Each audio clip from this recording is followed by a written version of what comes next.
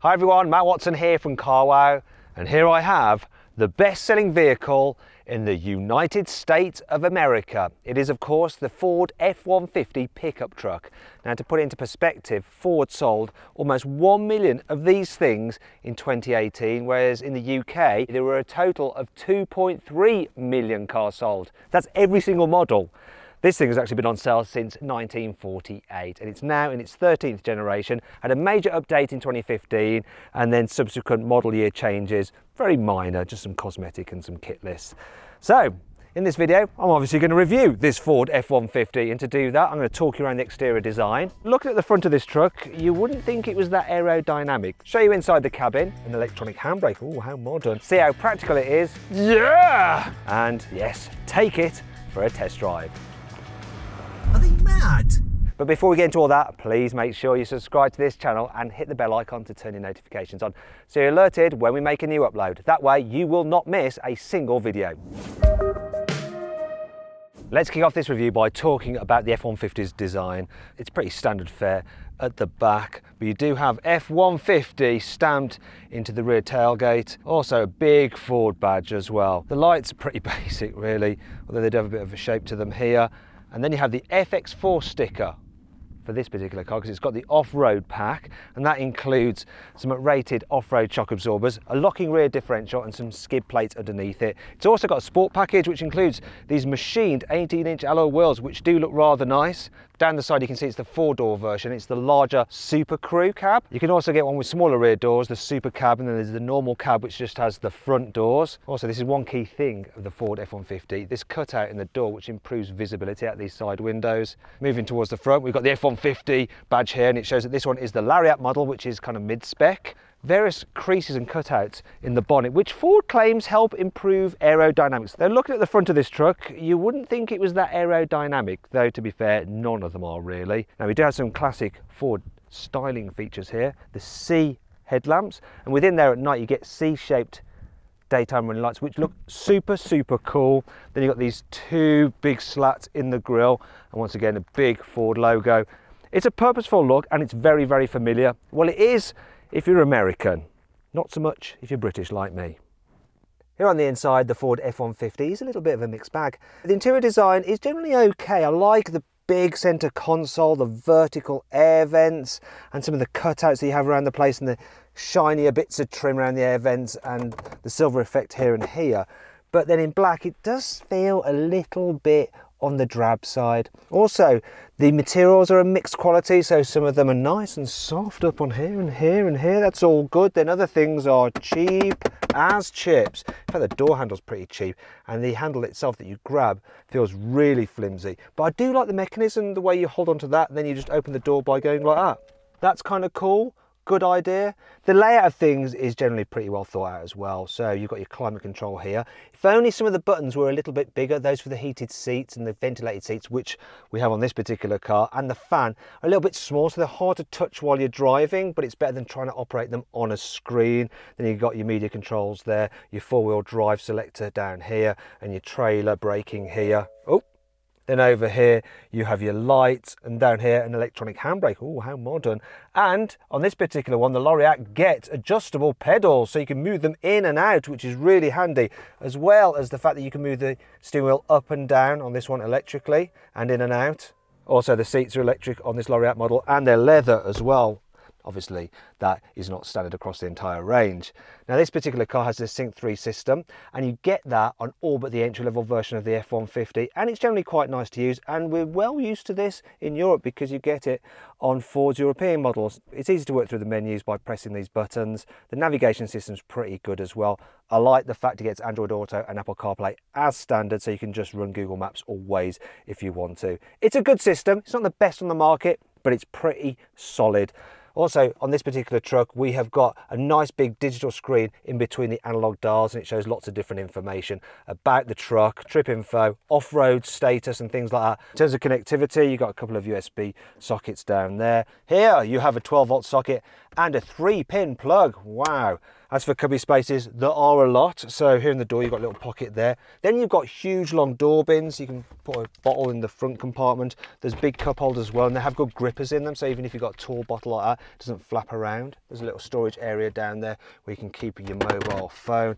And under here, there's a huge storage bin with a little tray in it if you need to use that. And then on the top of the dash, we have another storage area as well. And you'll notice this car has the Bang & Olufsen sound system, and it is a good sound system. Moving up here, there's a place for your sunglasses, and it's padded inside, of course. Some visors are nice and large, but will it extend? Yes, it does. Good. So you can extend it out so you don't get sun in your eyes when you're driving around on a twisty road and the sun's moving about all over the place. Anyway, let's see what it's like in the back seats. Do you know what? I think it's comfier here in the back of this SuperCrew cab version of the F-150 than in the front. The seats are nice and squidgy, plenty of headroom, loads of knee room. You can really stretch out. Your feet will fit into the chair in front as well. Look at that, loads of room. You've also got a completely flat floor, so you could stretch out like that. Helps when you've got 3 passengers as well, as does the fact you've pretty much got an individual seat for the middle passenger here in the rear. When you combine that with lots of shoulder room, it's comfy, even if in the middle. In fact, it's quite good because you get a good view out without getting blocked by the headrest. For the first time ever, I think I might choose to sit in the middle seat. Now, these seats also have ISOFIX anchor points here and here, so it's good for carrying baby seats, and there's loads of room to get them in. The doors are huge, and there's plenty of space for you to manoeuvre even big, bulky rear-facing seats. You've got an armrest here if no one's sitting in the middle seat, which you can use, and there's a couple of cup holders that extend out of it as well. Lovely, hey? Now, kids will like this. Look, the window ledge is nice and low, so you get a good view out. Huge rear windows, and of course, as with most pickup trucks this size, they go all the way down. It does take a while for them to go up though, so just bear with me. Now we'll talk about connectivity. Down here you've got a couple of USB ports. There's also a 3-pin socket and a 12-volt socket as well. This particular truck has upgraded rear seats that are heated. Warm bottoms for everyone. In terms of practicality, you've got a couple of cup holders there, but they are quite shallow, so bigger bottles will roll around in them. There are some door bins, but they're a bit of an awkward shape. As you can see, you can't fit that big bottle in there. There is a bit of storage there as well, though. Actually, it's all right, and you've got massive pockets on the seat backs. Look, they are huge. And if you need to carry things in the back rather than people, you can flip at these seat bases, and then you've got loads of room with a little bit of storage under here. So there you go. The back of this F-150 is cavernous. Now I want to talk you guys through the low carrying capability of the F-150. So the tailgate is damped nicely on the way down, though you don't get any assistance on the way up on this particular version. To get in, you have to step on the edge of the bumper there, though that's not too much of a problem, as I'll explain a little later on in this video. Come on, Matt, you can do it. Yeah! Here we are in the load bed. As you can see, this one has the spray coating, so it's nice and grippy, so your load doesn't slosh about all over the place. There's plenty of tie-down points. These ones are really rugged on this particular vehicle. You've got some more there, and they're at each corner as well. You've obviously got lighting as well for your load bed for when you're loading at night. Now, the most impressive thing about this is just the actual load carrying capability. So you can get it as a 5.5 foot bed, and that has a capacity of 1,500 litres. Then there's a 6.5 foot bed with a capacity of 1,750 litres. And then there's a huge 8 foot bed with a capacity of 2,200 litres, which is insane. Then there's the payload, right? So you can carry a payload of 1,500 kilos in this bed. And when it comes to towing trailers, the F-150 has you covered as well. So it can pull a trailer of up to 6.77 tons. Yes, it's a tough truck. Now, if you want more advice in terms of comparing different trucks, click up there to watch a full in-depth Crew test by my friends at Edmunds.com. In fact, I'm going to hand you over to Carlos Lego from Edmunds.com now to talk about 5 annoying things about the F-150, because he's been living with this very truck here. Away you go, Carlos.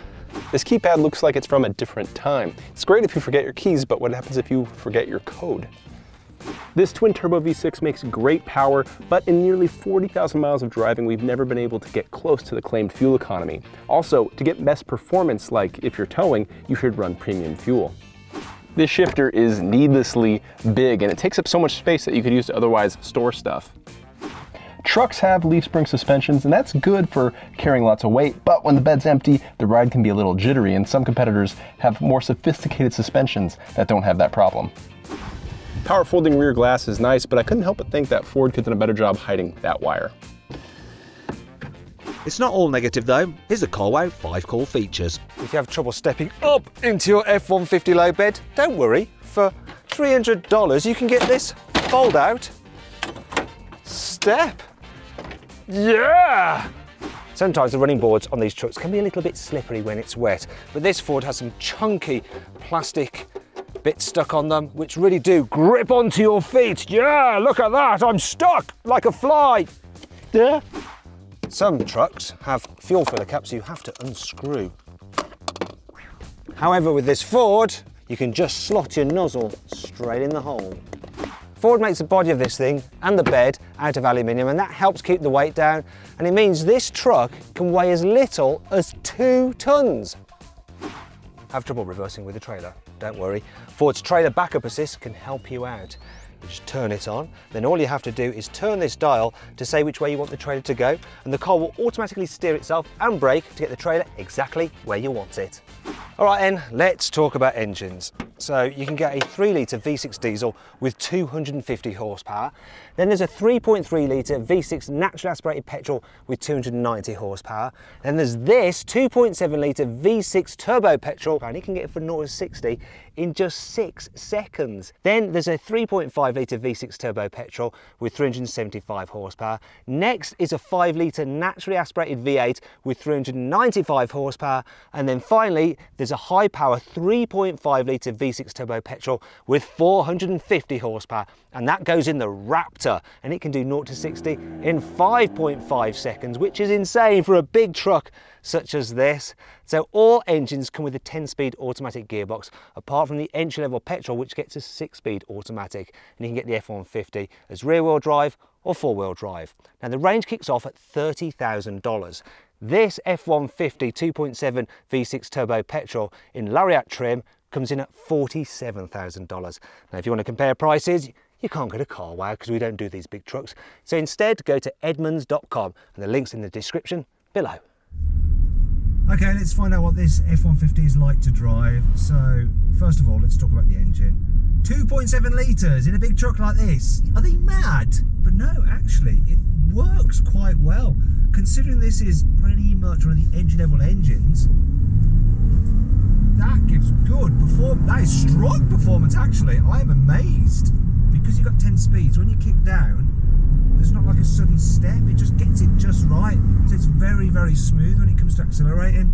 It's also really good on the motorway, or should I say highway, because you've got 10 speeds, there's a really tall top gear, so you can just cruise along with the engine just barely ticking over. It's super, super relaxing. What I'm not finding quite so relaxing though is the steering. It's a little bit odd when you first start to turn the wheel. It's like almost totally disconnected from the front wheels. And that's by pickup standards, but when you're turning a bit more, the truck does actually do an alright job of going around corners. That's helped out by the fact that because a lot of the body panels are aluminium, it's relatively light for this kind of thing. The brakes, they're quite squidgy. Long travel in the pedal, but there's enough stopping power there, that's fine. One thing I am missing though, and that's the noise. No V8 rumble. Oh, it's such a shame, you know, that's a character of this truck, what it always was, that big powerful V8 bellowing away, but no, now you've got a V6 turbo, which just doesn't sound as good. In fact, if you want a truck that sounds really good, click on the pop-out banner up there and go watch my video review of the Chevrolet Silverado. That's got a V8 in it. Finally, let's talk about comfort, because it's generally pretty good. What I do notice though is that the low bed seems to be skipping about a bit over bumps. Obviously it'd be better when you've got it fully loaded in the back because it'll weigh it down, but I've been in the States for a week now and I've hardly seen any trucks with anything in their low beds. People just drive them like cars with nothing in the back, so you're going to be feeling that for most of the time you're driving it, which could get a little bit annoying. Yes, it's a truck, but it's actually a pretty decent truck to drive. So then, what's my final verdict on the Ford F-150? Should you avoid it? Should you consider it? Should you shortlist it? Or should you just go right ahead and buy it?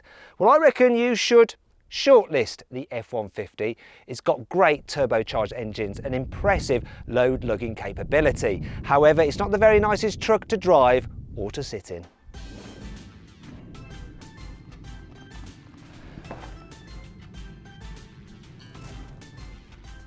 Just wang that in there. Oh, FX4.